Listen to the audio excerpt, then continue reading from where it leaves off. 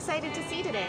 I'm actually really excited to see JoJo. I've been a fan of hers since like middle school, so 10 years, a long time.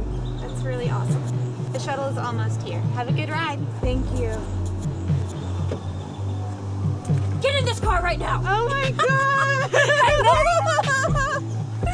I can't believe it's you. Nice to meet you, Kelly. Yes. Joe. Hi. Let's get in. Okay.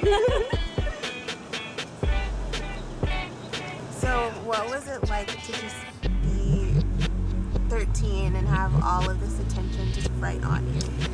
I don't remember really wanting to do anything else ever since I was a tiny little girl. So when it all started happening, I was just like, yep, this is excellent. This is my dream.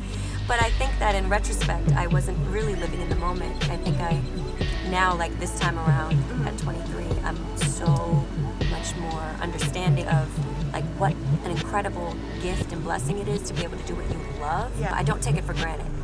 Definitely.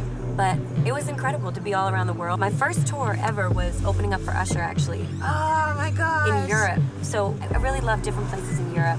I had a wonderful time in Australia. I shot a movie there. I was there for like 3 months. So how many times have you been to Austin? I think this is my second or third time.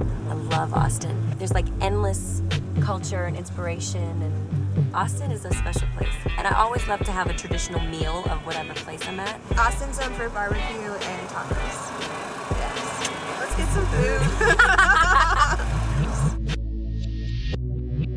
food. So what's it like getting up in front of a whole bunch of people? That must take a whole lot of courage. I love it. I love connecting with people.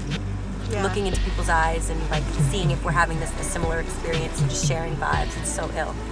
Have you thought about doing any more movies? Or? Yeah, I love to act, but when I was in my previous label situation, it was just kind of sucked the life out of me. Yeah. So now that I'm free and assigned to a new home, I really just want to take this time to focus on honing my creativity and really make this album everything that it deserves to be, and that the people that supported me, deserve to be, and that I want to give to myself. So I definitely want to act in the future, but my focus is this album. Thanks for the ride. Of course.